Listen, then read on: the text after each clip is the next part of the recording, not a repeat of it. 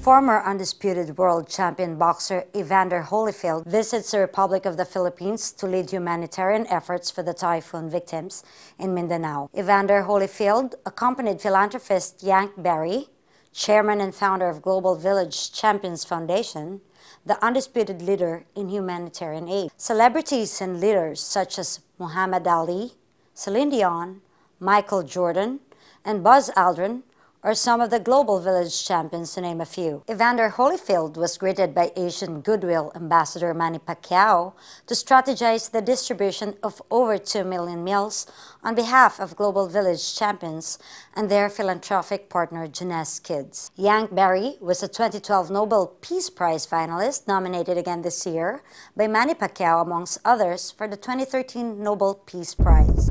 Hi, I'm Congressman Pacquiao, also known to my fight fans around the world as Manny Pacquiao.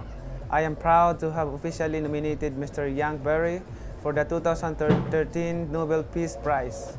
Yank Barry was a former lead singer of the Kingsmen with their legendary hit, Louie Louie. Oh, baby, we gotta go now. Let me tell you, 3 nights and days.